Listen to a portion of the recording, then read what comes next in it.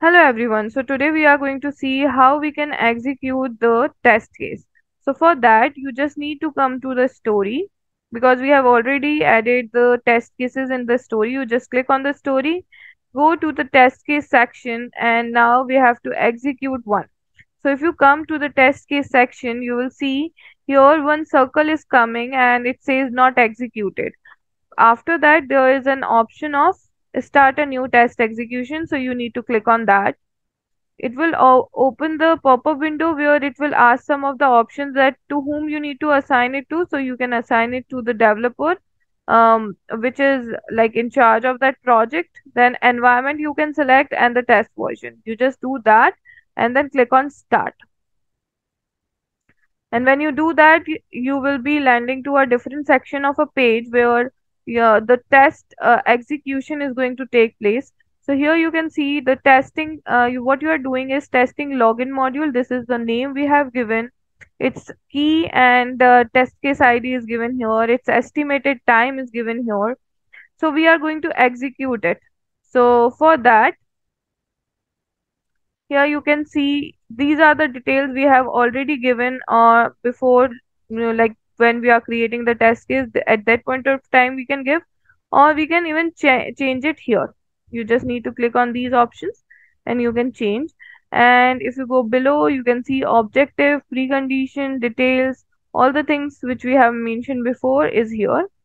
You Right now it says not executed, and this is the time from where we can calculate our actual time because we have given the expected time.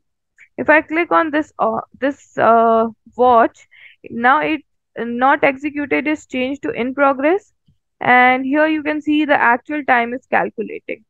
Now I'll go below, and we have added, while we are creating the test cases, at that point of time we have added the test script.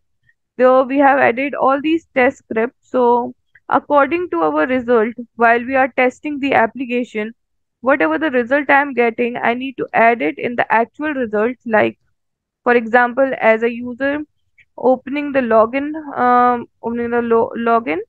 the login portal, and this is the URL, and what is my expected result. So for example, my actual result and expected result are equal.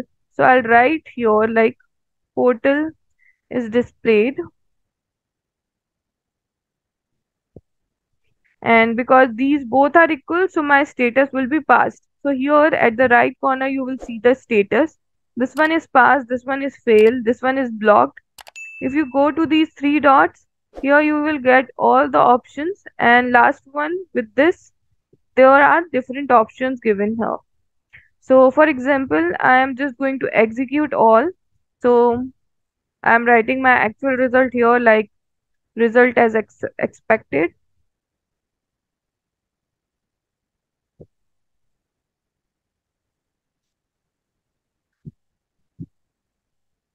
Result as accepted and pass. And this one also, like for example, user is able to log in. So user is able to log in.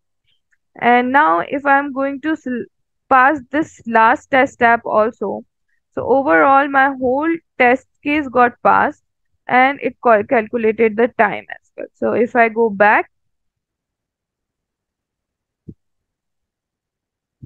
now you will see the difference here in that circle which was appearing before, that was gray at that point of time because it is not executed.